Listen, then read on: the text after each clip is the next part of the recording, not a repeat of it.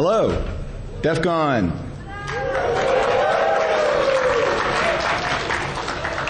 Welcome to my talk, which interestingly is not about computers or computer security. I am Phreakmonkey, aka KC, or the other way around, depending on which way you knew me first. This is my compadre here, mutantMandias. Hello. And we're going to be talking about urban exploration. Before we get started right off, if anybody is following along on the DefCon CD, you will notice the slides look absolutely nothing like the ones that I'm showing now. You can find the latest slides on my website. I put them up last night, so if you like the slides, that's where you can get them. Anyway. Okay, by a raise of hands, how many people are familiar with the term urban exploration? Good Lord. Well, Later. What are we doing here? All right, and how many of you consider yourselves urban explorers? Oh, that's about 10% maybe. How many of you are members of a community or forum devoted to urban exploration? And here's one. How many of you have ever gone or wanted to go someplace you weren't supposed to? All right. I would call that 100%. Yeah, that's it. Excellent. Before we get too much into the talk, here's a really quick disclaimer. It's real short and sweet. It basically says, well, you see, the bottom line is the important one. Don't believe anything we said. Don't do anything we said. Don't sue us if you do anything we said. We will be talking a little bit about laws in this talk. Neither of us are lawyers. It does not constitute legal advice. If you want to know whether something is legal or not, consult an attorney. Neither of us are doctors, so if you get sick, talk to a doctor. So anyway. So what is urban exploration? Long and short, urban exploration is just the practice of exploring man-made structures that are considered either off limits or off the beaten path or not normally publicly accessible. It's combined with photography by a lot of people, just because, hey, if you're going to go look at cool stuff, what do? You take pictures of it, right? The phrase was coined by Jeff Chapman in 2004, who basically started the online community and the zine community talking about it, which I will talk a little bit more about later. What do urban explorers explore? Well, what's his name? The Angel of Doom guy talked about it. Anytime you categorize something, you destroy the latent connections of it. This is a gross oversimplification, but this was my attempt to break down the types of things that I have typically seen explored by other explorers or I explore myself. We explore a lot of things. The most common targets are either drain systems or tunnels or abandoned buildings, which can fall into any of the categories you see here. And as some examples from my own explorers, here's a elementary school, which has been abandoned for about 10 years, a prison, also in Atlanta, where I'm from, a paint factory. I like the paint factory, actually. It's one of my favorite sites. A rail car factory, which you also see a print. I'm not sure which one's which, but thank you. You see a print right over here of.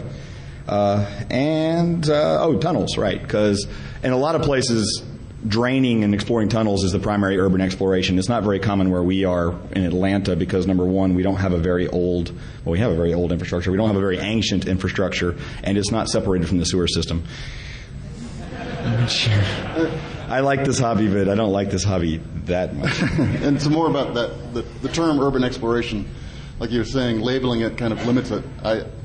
I hate the term urban exploration because it really does put a flavor on it, which I think takes away from, like everyone here has said they've gone somewhere they weren't supposed to. And that's just an innate sense of exploration. And you want to go to places and see things that not everyone does. The mundanes don't, but we do. We want to see what's around the corner and how to get into something you're not supposed to. And it's not just urban, it's, farmhouses out in the woods or tunnels and things like that. Does anyone know where the term hacking really came from? Oh, okay, that's true. Yes, yeah.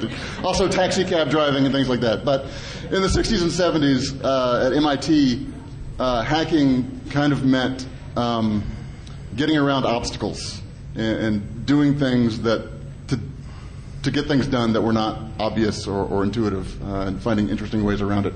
And Richard Stallman's talked many times about how hacking back then was climbing on the rooftops and going through the tunnels and things, and it's just in the 80s turned into just computer stuff. Right. So a little bit of terminology. This is from my hanging out on message boards of both different domains, of urban explorers and of computer hackers. I've been coming to DefCon for a decade, God help me. And I've been an urban explorer since I was a kid. And while the two cultures are very similar, which is what I'm going to talk about, there are some interesting little parallels. Hackers refer to people as being elite, right? We have our own little nomenclature for stuff like that, or Uber. For some reason, urban explorers have greatly embraced the term epic. They refer to really cool explorers as epic and really cool explorers as epic explorers. And you know a term is being overused. You all have seen this done with elite in this community when there are whole debates on message boards over the overuse of the term epic. So, another one that I think we got to put on there was Holy Grail. Yes. That people use a lot. Yeah. Yeah, Holy Grail is another term that they use too much. For some strange reason, what we all call homeless people, urban explorers call hobos. And that strikes me as strange because to me, hobos are referred to a very specific set of American icons or American people from a specific period of time, not just people who happen to be homeless now, but you see that a lot in the urban exploration world. The more startling or the more striking one about the parallels between our communities is the script kiddies and tourists. What we call script kiddies, urban explorers call tourists. It's a pretty simple comparison. Script kiddies are people that come into our community and just want to get the easy access and run it and get in, and when it doesn't work, they gripe, right? That's what tourists are in the urban exploration world. They see the cool pictures online on Flickr, and they want to go there and be cool, but they don't want to do any of the work. They don't want to do any of the effort. They don't want to do any of the, they don't want to think about the risks. They want to be tourists. Point of entry is another urban exploration term, or POE, which refers to the point of entry to a site. It's often abbreviated POE. It's basically what we call an exploit. It's how you get into something that you aren't traditionally allowed to get into. And there's an interesting kind of thing about that is that there's a sort of an ethic that a lot of people share of don't reveal POEs, don't tell people about points of entry, let them, either for a couple of reasons, either to not let, whatever vandals or whoever get in there, but also it's kind of to let other people have the joy of finding it themselves, because that's kind of the interesting thing a lot of times. Sound kind of familiar? Interesting aside, my background is more centered towards DefCon and hacking, and Mandias' background here is more centered towards urban exploration. This is his first DefCon. And he came here to talk with me about urban exploration. So, you'll see us do that little contrast thing a lot. So, talking about the subculture, I mentioned Jeff Chapman. He's a martyr, basically. He didn't die exploring, thank goodness. He had a terminal kidney disease or liver disease. So. Yeah, kidney disease, I believe it was. And he knew it all his life that it was going to limit his life, but he got into exploring while bored and stuck in a hospital. Got up in the middle of the night, rode the elevator to the basement, and said, "I wonder where this goes." I think he was even carrying his little his thing. Yes, he did. He said he was in some of his writings. He was taking he had a IV, so he's exploring a hospital, pulling an IV cart behind him. That's hardcore. I'm sorry. He coined the term urban exploration, and he started a zine in the mid-'90s when zines were popular, called Infiltration, and talked about his explorations in Toronto, where he's from, which then started a website, infiltration.org, off which there are several big offshoots now. And he wrote a book. He'd always said that his dream was to write a book, and he wrote a book called Access All Areas that I intended to bring, and I can't for the life of me find it. It's somewhere in my house. But that book talks about everything there is to do with urban exploration, and it's a fantastic book, and I have it listed at the end of my talk as well. I highly recommend it. But anyway, so he coined it, which everybody who came to his website and everybody who read his zine all had the same reaction, and it's a similar reaction probably that some of you are having, which is, oh my God, I already do this. I just didn't know there was a name for it, right? It's something that we do inherently. If you have interest in exploring and you have abstract analytical abilities and you have a willingness to go slightly outside the boundaries of the normal, you're going to find yourself doing these things, whether it's hacking into computers or wandering into abandoned buildings or checking out utility tunnels under your school. it's the same sort of mindset. And from this, several communities have sprung up in the urban exploration world, the largest of which is uer.ca. How many of you are members? Yeah, okay. Don't flame me. But it's a very, very persnickety community. As all fringe hobbies are. They are just as distrusting of newbies as people in the IRC channel Hack or on any of the various message boards that we're on. I talked a little bit about tourists, and I didn't say scenesters. That's the other thing you find in the urban exploration community. One difference, one thing that they do not have in common is urban explorers, a lot of urban explorers also consider themselves artists. And if you've ever been in any artist community, that's a very subjective thing. And so there are a lot of people that just want to be in the scene and seen in that community. Whether they're exploring or not is not important to them as much as they look cool and are photographed in abandoned buildings. And those people suck.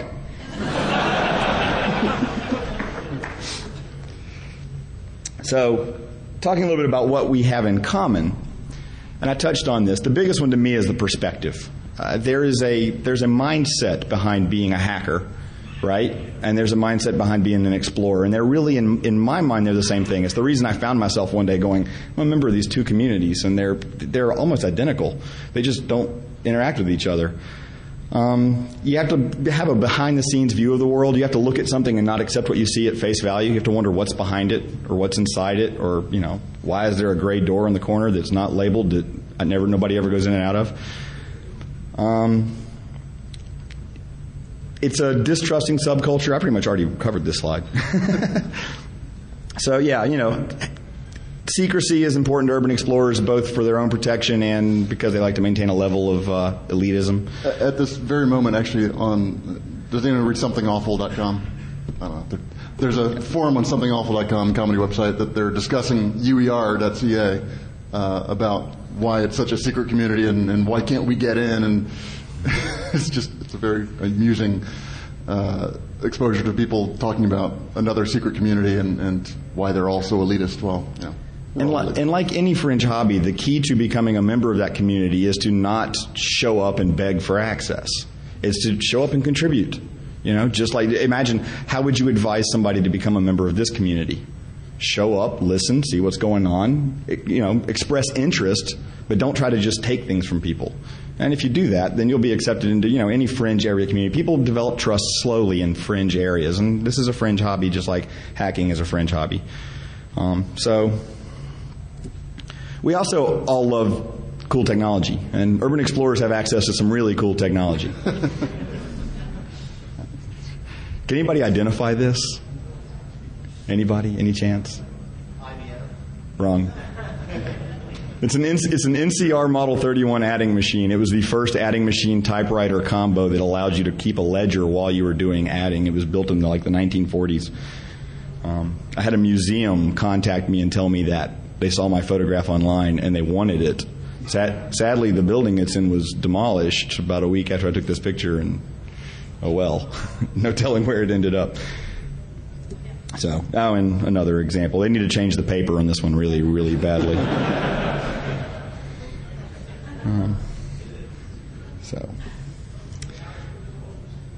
Another thing we have in common, everybody who's already considers yourself an urban explorer, stand up. Yeah, can everybody see the difference between them and you? Yeah, all right. See, we dress exactly. That was the first thing that struck me. Urban exploring was something I did alone for the entire first, 15 so years that I did it. And then I started discovering internet communities, and I showed up at Group Explorers, and I show up, and I had no idea who I was going to find. Yeah. And I get there, and they're all people that, not surprisingly, look just like me. And then I was like, wow, well, so here we are. Another commonality that we have is social engineering, and Jeff Chapman talks about this. Ninjalicious talks about this a lot in his book. And he actually, to give him a lot of credit, he actually attributes it to our community, to the computer hacker community.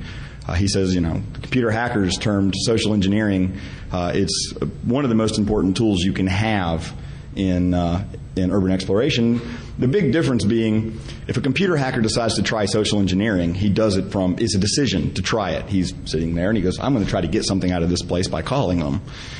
An urban explorer might find himself faced with somebody and have no choice but to try social engineering, and that's a little higher stakes than the hacker equivalent, because it might be the difference between walking away or having to call somebody to come get you from county. Yeah, the confidence, if you just have a little bit of confidence and that attitude of, I'm supposed to be here and you're supposed to help me be here, same thing. It helps you out a lot sometimes. Yeah. And like all fringe hobbies, our hobby is exploited. Urban exploration is exploited. Hacking is exploited by people who are doing it just to either further some personal agenda or commit crimes, and it gives everybody in each of the respective communities a bad name. The parallels are pretty interesting to me. This was just something I came up with. We have website defacers that break into computers for no purpose other than to graffiti websites, and there's people clearly who break into abandoned buildings for no purpose other than to make massive graffiti murals or tag up the windows or write their names on it. We have phishers who put false front ends and send out emails to steal from people. There are people who break into abandoned buildings and break into houses or break into utility tunnels and steal copper. That actually, copper in particular, has become very common in the last few years because it's so expensive. And then the lowest rung, the scum of the earth that just happen to hang out in the corners of all fringe hobbies. In our community, it would be the people who use our skills and exploit our skills to do things like trade kiddie porn. In urban exploration, it'd be the people who hang out in the places that we discover or get into so that they can, do gang violence or run drug labs or that type of thing. So, all fringe hobbies, you have to deal with the dark element that lives under it. It's unfortunate. Sorry, that's just a joke. That's Mandias. That was a fashion example, but it occurred to me that you all would make a good fashion example too. Urban explorers, in my mind, I maintain an ideal for myself. Sort of a code of ethics that I use in exploring. And just like in hacking, everybody has their own. And you are, in any fringe hobby, you're put in a position where you get to make the decisions as to what is ethical and what is not, because you're not always operating within the boundaries of a set of, legal guidelines.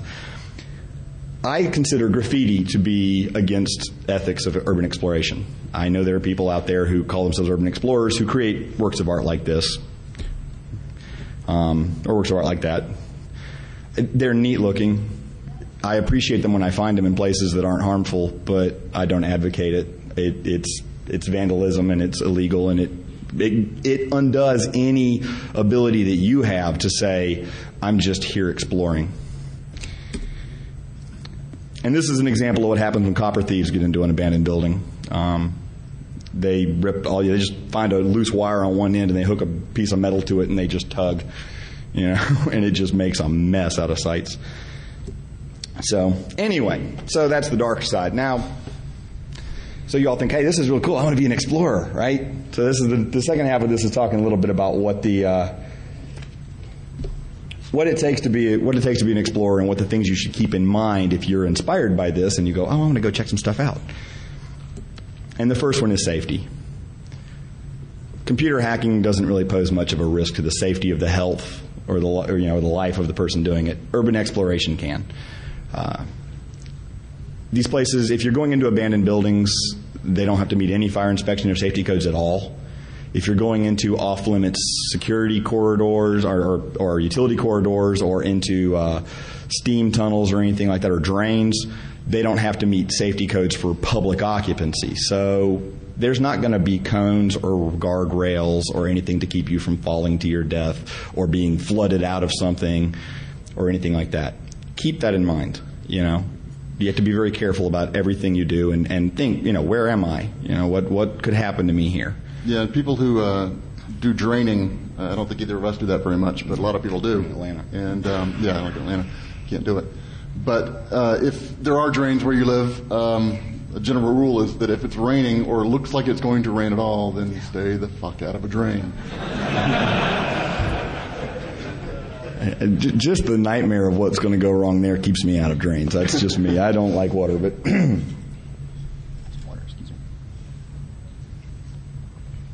so yeah, you have to make your own decisions. You have to look at a building and go, this is a neat looking building, but is it structurally sound? And there's always warning signs,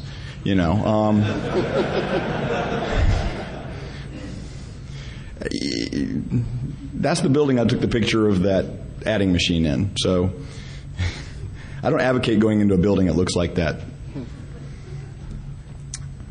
Here's one that's a little bit in between. This building hasn't fallen down and isn't falling down quite yet. It's actually the building that the stairwell was photographed in. But there's definite warning signs in an abandoned building that you should be alert to something. The fluorescent lamps laying on the floor, right? They were anchored to the ceiling, and for some reason, at some point, they just came falling out of the ceiling. That's a warning sign, because that ceiling is the floor of the floor above it. And the other thing that's interesting is I thought I was on the ground floor of this building, and found out later I wasn't. That there was a basement. So, floors can come out from under you. You have to really be wary of things like water damage. Plants growing. You see on the right side of that photo, plants growing inside a building. Yeah, that's a sign. You might have a roof leak if there's a tree growing out of the floor panels of your building. I didn't walk. This is on what I thought was the second, turned out to be third floor of this building. I didn't go in that room. There were several places. If you're in a place like that, stay near walls. When you're on the lower floor, pay attention to the layout of the walls, because floors are less likely to collapse where there's something under them.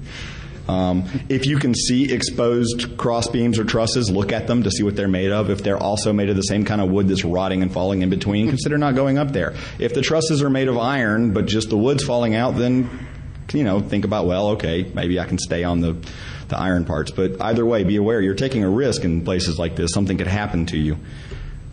Oops, wrong way. Which comes to some of the rules we should consider. I'm not going to just read these out, but you see them. They're pretty clear. There's a couple I'm going to highlight. The first one is key. No matter how many people you're exploring with, make sure somebody knows what you're up to and where you're going. And more to the point, make sure they know when to expect you to check in and what to do if you don't. Because if you don't tell them how to react, if you don't check in with them, they're not going to have any idea what to do. So if you tell them, I'm going to check out this abandoned building, it's on the corner of this street. If I don't call you by 7, and then what to do next depends on who you're talking to, obviously. If it's your mother, then you might just say, call 911 and tell them that I'm in that building. If it's some fellow explorers, maybe they'll come looking for you and then decide whether to call 911 or what have you. But, these are the things to do to keep yourself alive, because, you don't want to get caught, but it's not worth dying to not get caught, right? Carry as many flashlights as you need, +1. I don't need any flashlights in here, so I have one. I've been caught by this one a couple of times, where I had one flashlight and I dropped it into water. It was a perfectly dry day, just this place had collecting water in the bottom of it, and I was budgeting with my camera, and I'd slipped and I dropped the flashlight out, and it went pitch black. Which means I have to feel my way out of this basement of this abandoned building. Which sucks. I had a cell phone, so that helped a little bit. Turn a cell phone light on. You're like,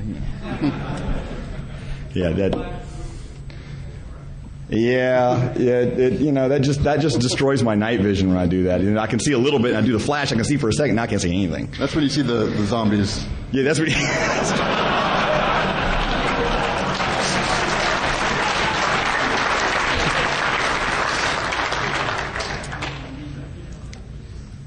All right, and the other ones. Surprised you didn't put that on there, actually. Hey, you threw it in. That's all that matters. Never explore alone. Do I tell you all that I break this rule too often? Okay. It's a really bad idea. Rule means guideline. It's a really bad idea. I don't think anyone here follows the rules too often. I find myself in situations when I explore alone as often as I don't, where I think, what the hell am I doing here by myself? It makes everything more dangerous. If something happens to you, there's nobody to help. If you encounter dangerous people, you're by yourself. It's to find somebody else with a similar interest, preferably somebody bigger than you. That's what I did. And take them with you. That way you have a little more confidence too. do not move while looking through a camera is the one I have to highlight. I have 2 friends that have hurt themselves very seriously that way. I have one. Yeah, and he has one. And then what happens is, collapse this so it doesn't have a tripod. The way it happens is, it seems obvious. It would occur, you would think, I wouldn't do that. Until you get a nice SLR camera and you're looking at a shot and you're like, oh, this is really neat. And you go, oh, wow. That's what happens, just like that. And it happened to my friend Josh. I was 17, he was 16. I was in North Carolina at the time where I lived. We were in an abandoned factory thing. We had to climb over a 10-foot chain link fence to get into it. The building was wide open, but there was this well-secured fence around it. We climbed over the fence, went across the field, went into the building, went up to the second floor, walking around, and we were looking through cameras because there weren't digital cameras at the time. And he looked through a camera and stepped back into a hole in the floor. Thankfully, he didn't go all the way through. We thought he broke his leg. He couldn't stand on it after that. He was in excruciating pain. So he had to punch around me and then do the hobble thing. And I was like, it's okay, we'll get out of here. But then we got back to the fence. You ever try to climb a fence with somebody on your back? I don't ever want to do that again. I don't know what hurt him more, the fall or me throwing him over the top of the fence when I got to the top of it.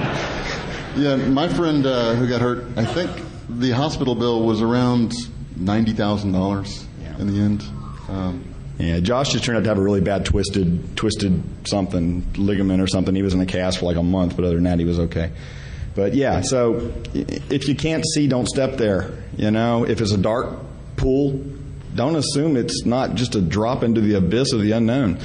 And don't move when you can't see. When you're looking through a camera. That's the biggest one. And the last one I put up there for Mandias' benefit, because he's got a bad habit of just, oh, this is neat.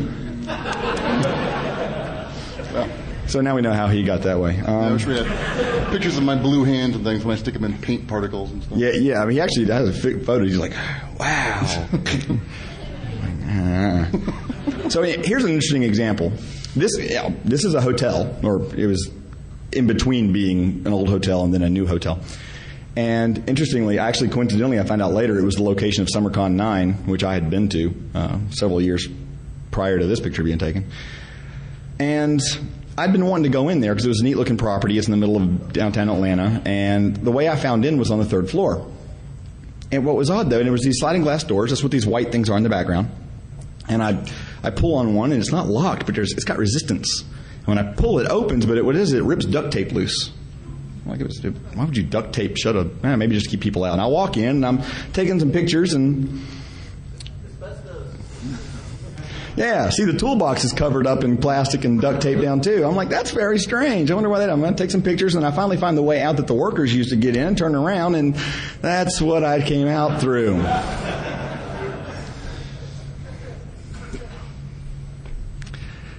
Asbestos is the great white shark of urban exploring. There's a lot of talk about it. There's a lot of myths about it. There's a lot of people throwing stories around. A lot of people say, you can walk around and roll in the stuff and nothing will happen to you. You'll be fine. The National Institute of Health and Human Services and the Center for Disease Control both say there is no known safe level of asbestos exposure. And they say this because there have been cases, asbestosis, which is the disease you get if you breathe lots and lots of asbestos, is hard to get. But mesothelioma, which is cancer of the lining around your heart and lungs, develops in people with any level of asbestos exposure more than 10 years after they're exposed. And there are no symptoms prior to it, and there is no cure. So, yeah, in 10 years, I might get mesothelioma. It's not very likely, but you have to be aware of this. If you know a site has loose asbestos in it, particularly if there's construction and you think it might be airborne, wear masks and wear protective clothing, or throw away your clothing later, or don't go in there. Now, I talked to my doctor about it. My doctor said, you're walking around in places where everything is settled. You're not doing active construction. You're not kicking up dust. Even if there is asbestos, you probably aren't going to get any. But again, I mean, with a 10 to 15 year incubation period for the cancer, how do you know? So, do it with that what you will. Look up asbestos on Wikipedia. Make your own decisions. That's like I said, it's the great white shark. There's a lot of myths about it. And the other one's a little more common. Asphyxiation is another reason to be really wary of subterranean spaces. If it's not well ventilated, then even professionals wear masks and oxygen things, or bad air detectors like firemen use. You might consider looking in Galls or another civil service catalog and buying a bad air detector if you're going to go draining, because the first sign that you're not breathing oxygen is that you pass out. At which point, well, yeah. Disease exposure, chemical exposure, those are just kind of, sort of just think about what you're doing and where you are. There are a lot of pigeons in the world. Pigeon waste is surprisingly caustic. It carries more diseases than probably any substance you'll ever encounter. For pigeon waste or for disease exposure, a basic N95 surgical mask, which you can buy in packs of 100, will provide you complete protection. That provides no protection against asbestos. The only thing that protects you against asbestos is what's called a P100 respirator. You can buy them at Home Depot for about $30. They're uncomfortable. They have the two canisters on the side of them. So yeah, but you haven't lived until you've walked through about 3 inches deep of pigeon shit. It's unearthly. It's got that strange, both squishy and crunchy consistency too. That's Yes, it does. How are you doing? What's it taste like?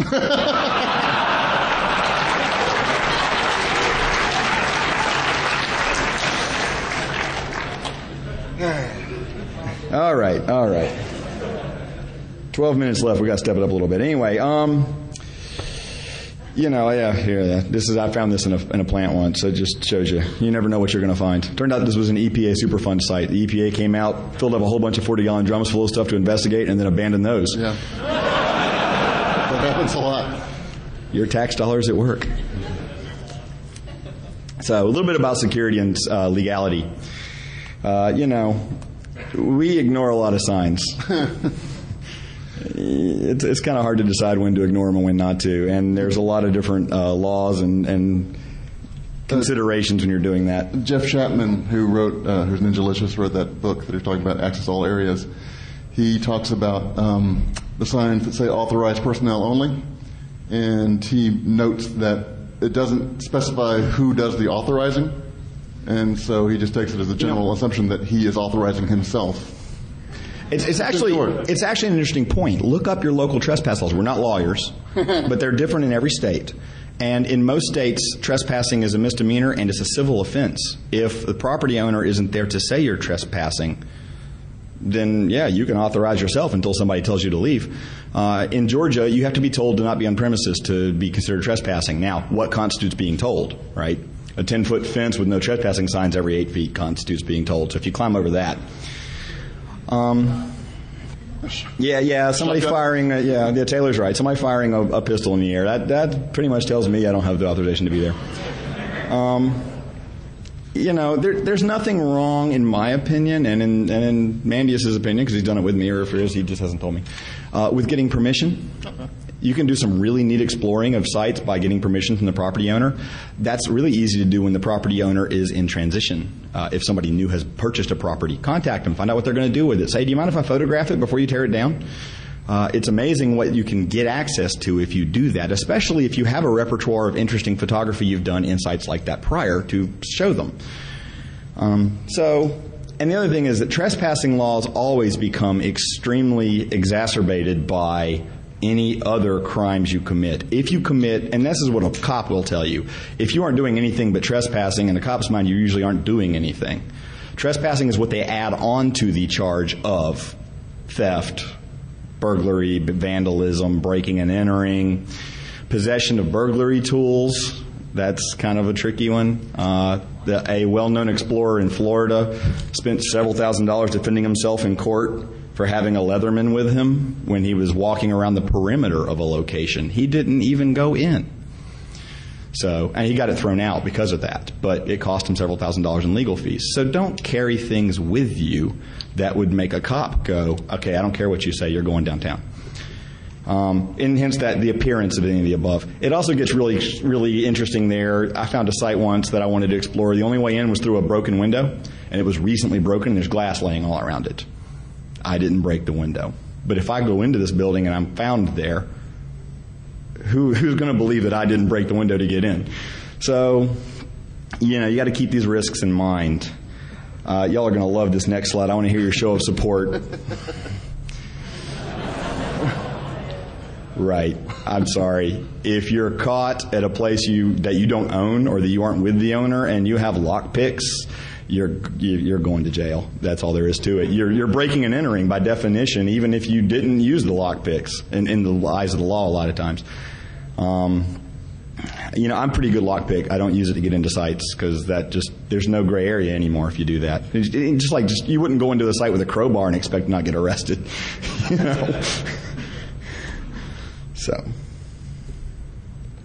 these are some examples of places we photographed with permission. This was the Sears distribution warehouse for the entire East Coast out of Atlanta, Georgia, built right on the rail line because Atlanta was the terminating point of a transatlantic or transcontinental rail line. And what is it now? It's now City Hall East. It is now the Atlanta Police Department headquarters. And I found out they were only using 15% of the entire facility, and they've only ever been using 15% of it. So when a developer bought it to convert it to condos, even though the police are still actively in it, I called them and said, hey, actually it wasn't me that called them. That was someone else. Yeah, that was somebody else called him. Another Explorer friend called him and said, hey, you might have a group of us come and photograph this. And he said, sure, I'd love that. So, we got to photograph the inside of it, wander all through it. It was really neat. But even on that, I got to Urban Explorer inside the Urban Explorer because we kind of got led around by people, and the guy that I picked to go with was the guy who'd been the maintenance manager for 30 years at the building because I thought he might be kind of interesting.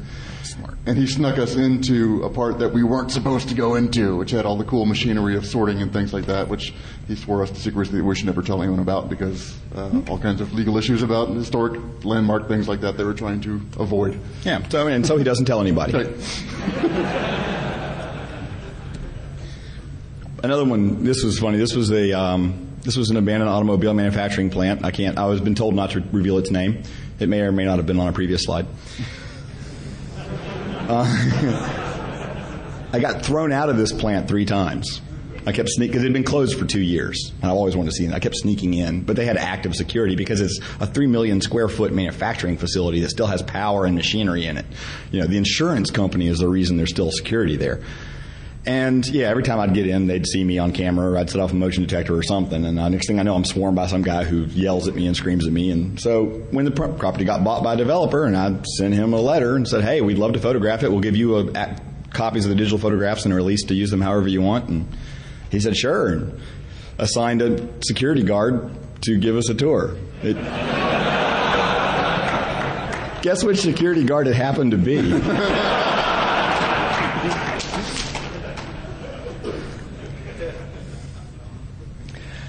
This is a slightly different type of permission I got on this one. I showed up at this site hoping nobody would be there, because wandering around airplanes is kind of taken seriously these days, even if they don't have engines on them. And this security guard comes running out to me and asks me what I'm doing, and he came out in a brand new Dodge Ram pickup with a Cummins engine, and I started talking to him about his truck, and he's like, oh yeah, I got him to show me the truck and all that. And then I told him I'm a professional photographer and I'm a pilot, and does he mind if I walk around? So he gave me permission. He goes, yeah, just, don't climb inside any of them. So I can't show those pictures. I was like, yeah, I thought I'd seen those.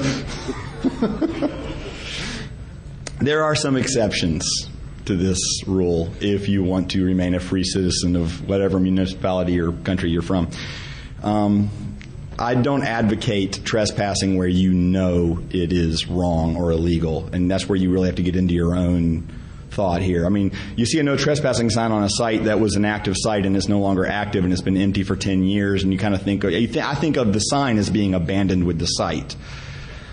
Yeah, that's my own ridiculous justification, but sure. But, you can't use that justification to trespass on places where you're going to get shot for doing so. Active airport property. The Department of Homeland Security takes stuff like that very seriously. U.S. military property, all the things you see listed here. The other one I wanted to mention, since I'm here, and I might be inspiring some of you all to go, hey, look, let's see if we can get on the rooftops and into tunnels and all that. Casinos take their property very seriously. They assume, for very good reason, that anybody wandering outside of normal areas or breaking any rules are doing it to steal money from them. And they have good reason to make that assumption because it's probably true 99.9% of the time. don't try to get on the roof of the casino. Somebody was arrested at this conference 2 years ago for going onto the roof of the casino. So yeah, think. I can't give you a list of all the places it's safe to and all the places it's not. You got to just kind of use some your own judgment there. Hey, some signs are to be taken seriously. You haven't seen that slide, have you? Recognize the building in the background? No. Sorry. Yeah, anyway, inside joke. We work there. So anyway, are we burning through our time yet? Oh. Surprised he hadn't come in yet. Anyway. You want to try to be stealthy when you're wandering around. This is not stealthy.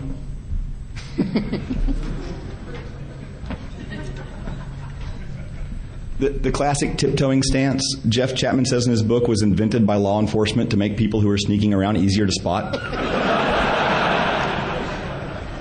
It makes sense because there's no other rational explanation for that behavior. Be confident. Try to blend in. Look like you have purpose. Don't tell any lies that you can't back up if you're challenged on. People mess that up all the time. They think I'm breaking the rules, so I got to lie about everything. And they ask their name. Oh, my name's Bill. All right, well, cool. You want to, what are you doing? Well, I'm a contractor. I'm supposed to photograph this plate. All right, well, I need to sign you in. Let me see some ID.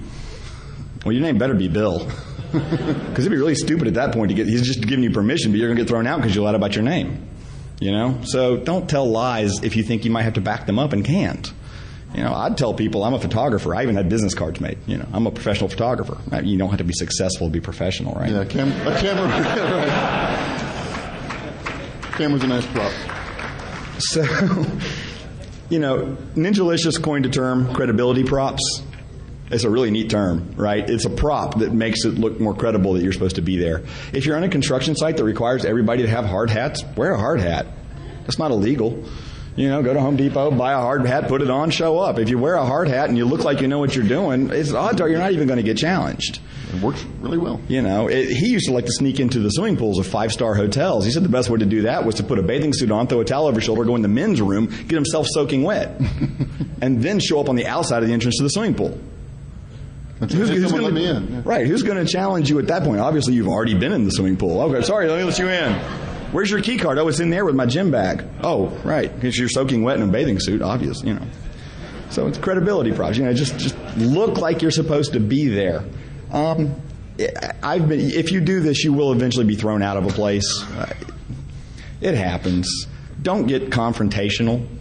If somebody comes and starts challenging you and asking what you're doing, don't get all huffy. Well, I have a right to be here unless you tell me I have to leave and I haven't been breaking any. Nobody is going to win that argument. Be nice. Just smile and introduce yourself and disarm them. Really, you say, "Hi, I'm KC. What are you doing? What are you doing here? Oh, I was taking pictures. That's what I do." Most time people at that point are like, "Oh." Why the hell you want to take pictures of this old building? Yeah, right. Or if you can see them thinking, you're thinking, I really got to get rid of you. So you go, you know what? If it looks like they can't decide what to do because they were going to call the police because they thought you were a thief and they find out you aren't, but they can't let you be there, tell them what to do. Say, I'm sorry. Are you going to ask me to leave? That kind of suggestion works really well. Give them the option that you would rather them take when they can't decide what to do. And they'll usually take it. And as he learned once, and he told me this, don't say you're a geocacher just to get out of trespassing. Yeah, I didn't say it, but I was somewhere I shouldn't have been with a few other people, and we got found by someone, and he was going to let us out, and he had to drive us out. We followed his car, and everything was fine, but then the federal investigator showed up before we were out of the property, so he wanted to get our names and things, but they're still going to let us go. And then he saw the GPS thing on the dashboard, and he's like, "Oh, wait a minute, y'all aren't geocachers, are you?" I was like, No, just driving around. He saw that on Law and Order. So, I talked about this earlier on the trespassing slide. Don't do harm. If for no other reason, because then if you're caught, you're going to jail for doing harm, not trespassing. It increases your likelihood of criminal charges. It makes the site, if you create obvious points of entry, if you pry boards off windows and then leave them that way, or break doors open and then leave them open, then somebody else is going to start using that site for bad things because you just made it more accessible to them. And you're detracting from the hobby for everybody else. Which brings me to what to do if you encounter an abandoned building that's been abandoned a while and you want to get in and it's boarded up tight and the fences are all chained. Interestingly, what I've discovered is that these buildings follow a life cycle. They start out secured. All the windows are boarded up. Fences are chained. There's no way on. There's no trespassing signs everywhere. And if they sit there long enough, whoever's been watching over it eventually just stops. And eventually somebody, one of the lower rung people, a homeless person or a graffiti artist or a copper thief, will break in. It's just a matter of time.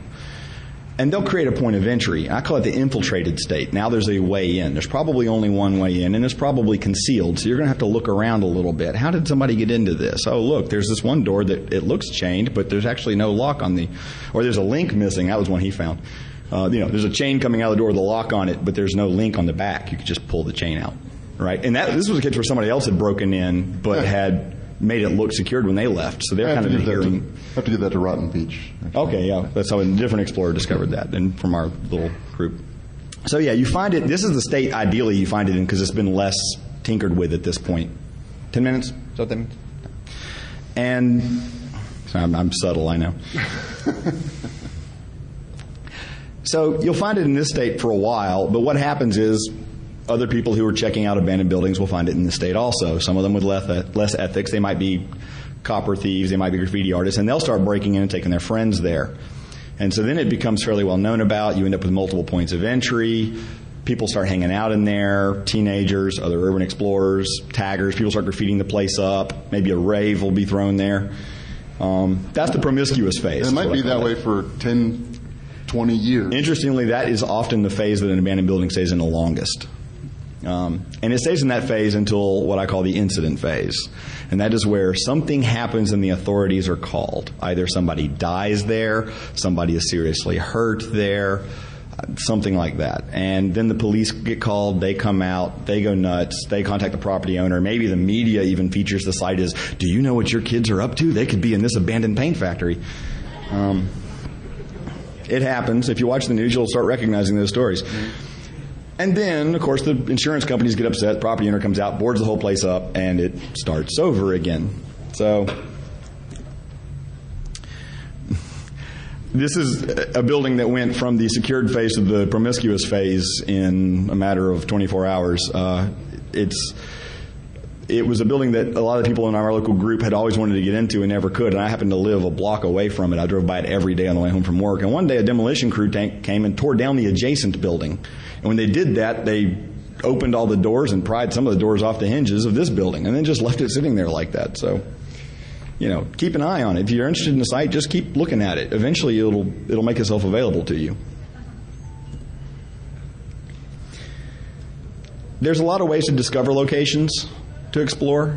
The best way is to just open your eyes and look around. Checking commercial property listings works pretty well too. But you'll find that after a while, if you just keep looking for places and figuring out what kind of things you're interested in, you'll develop a knack for it. And after a while, it won't be how do I find locations. It'll be how do I find the time to explore them. At any Keep point, your eyes open all the time. At any point in time, there are 2 or 3 places that I've been meaning to get to photograph that I just haven't yet because I've been doing too many other things or I've been exploring some other place. Don't go onto uer.ca or any of the other urban explorations and go, how do I find sites? That's exactly like coming here and asking for people's 0 days. It's exactly the same. You will get treated exactly the same. You'll be mocked mercilessly and called names, and then it'll take you that much longer to ever gain the trust of that group again. So web searches are one way to find sites, but you're only going to find sites that have been in the promiscuous phase for a long time. Because urban explorers, when they find new sites, tend to not want them to become promiscuous sites immediately. So they don't post those all over the web. You can go to Flickr and type UrbEx or Urban Exploration and see hundreds and hundreds of pictures of sites, but those sites are all explored by everybody who's ever done it. And there's some cool stuff there, don't get me wrong. I find things that way that I don't know about, especially when I'm in cities that I'm not familiar with. But, I use the internet last. So, for more information, these are things that I found inspiring. Obviously, Access All Areas by Ninjalicious. It's a fantastic book. It's available at most bookstores, actually. the next one, the Bill Mason book, I'll put up there because it has nothing to do with hacking or urban exploring, but it's entirely about human security. He was a jewel thief. He was a cat burglar. And I just found it very inspiring. And the last item up there, music videos. You know, I mean, anybody who watches any music videos, this was actually spray painted on the wall of the prison. So,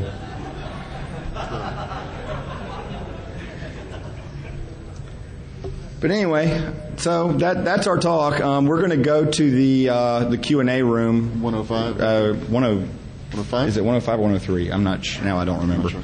Anyway, it'll be our Q&A room. So thanks for coming to the talk.